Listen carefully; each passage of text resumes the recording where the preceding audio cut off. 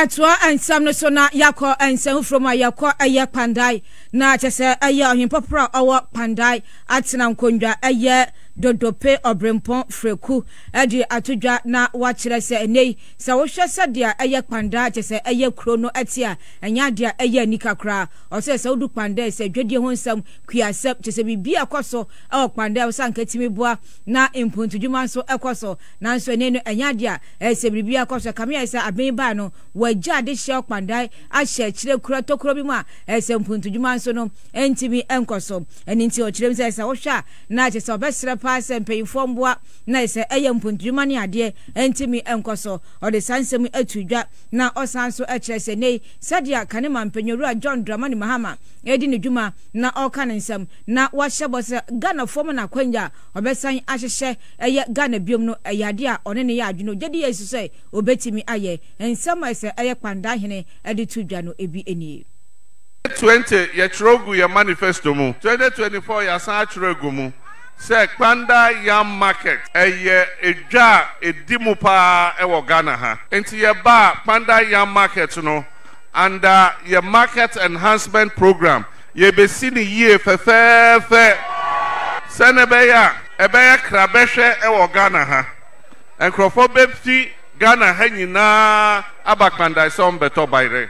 evi se edwa no ebeya kono ye maame ni ye nuanu. This timely intervention is an act of God to save our dear nation from the brink of total collapse and moral decay. We, the chiefs of this area, welcome you wholeheartedly today with great joy and expectation. We strongly believe your second coming is to repair the damage caused and put back Ghana to its economic and moral pedestal. Your Excellency, the dancing road from the Kpandai to Gabon, on which is only 6 kilometers, and we are telling you about 30 minutes now. However, we can take indefatigable Mr. Salah, MP Kpandai, who mobilized the military resources and his order to reshape and also the national road from Kpandai to Kpandai, which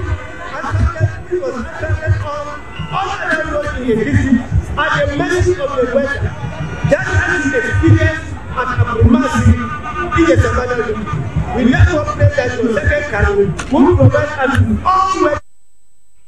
Na we ayan sama kwa so our Kpandai wombre so John Dramani Mahama na pamfo ade eye wom campaign no ekokodu ho na se Mahama akirem so behwe aboa na se eye dwumadi ahodo impuntudwuma nyina no Ganafo se mo na kwanjo behwe na atimi akoso na fei eye dodope obrempon eye freku enso eye damba Kpandai hene enso ade nsem no bitu aso nyina nsem impuntudwuma no akachi ewo mo mpesoa no eso nti amanfo nhwe na yenyo mo boa se be na se dankwa bebi no omo nsa betimi aka eye impuntudwuma ahodo a ese efata ewo mpatemo na yebeto aso na yakọ eye ahoma no so yenua eye wisdom hedre jome ene eye owura John Dramani Mahama ne na boafo enam na yawese ehefa ena eye aprobo no eduomo akokodu na ekwa enso no Ganafo agyomo atumu so mo hwe grounds a ensema yewura eye John Dramani Mahama edi tudwa no Ganafo ma gya atumu ya na omehwa enu beboa na fi abato no nso no etimi akoso ewo eye Ghana chese abano ombetu ne yeduduo mu edi ama owura eye John Dramani Mahama na chese eye ensem yankwa amano so na yene eye wisdom hedejome enso entwenkomo wisdom so timi nka memo ha emo akwa aba mejo so mati na wizi ahe ana mode aprobo no akwakodu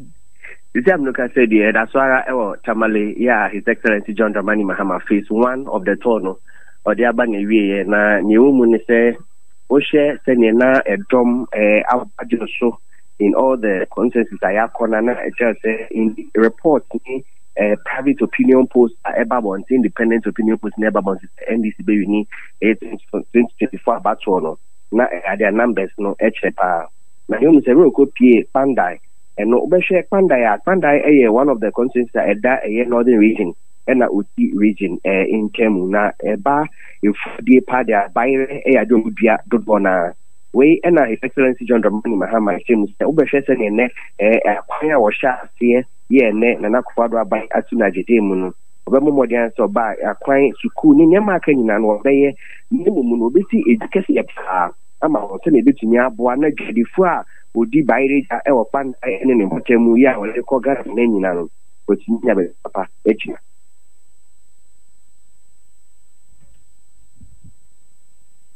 2020 yɛtwerɛgu yɛ manifesto mu 2024 yɛasan atwerɛgu mu sɛ Kpandai yam market ɛyɛ edwa edi mu paa ɛwɔ Ghana ha nti yɛba Kpandai yam market no under yɛ market enhancement program yɛbɛsi ne yie fɛfɛɛfɛ sɛ ne bɛyɛ a ɛbɛyɛ krabɛhwɛ ɛwɔ Ghana ha nkurɔfoɔ bɛfi Ghana ha nyinaa aba Kpandai sɛ ɔmbɛtɔ bayerɛ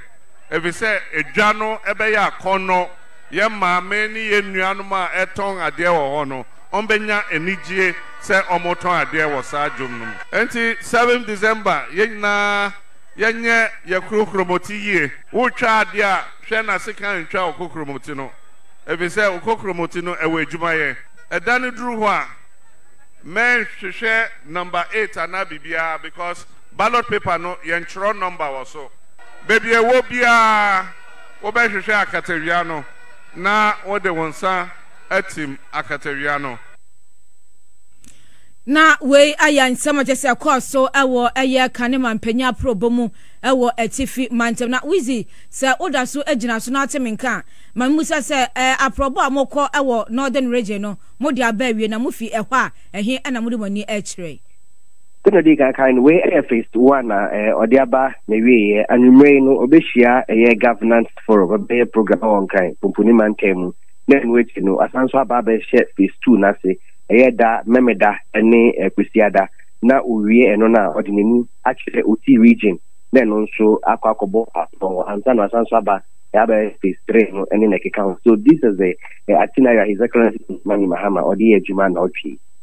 Yo wisdom yabada seni amane boni mfoni awetwa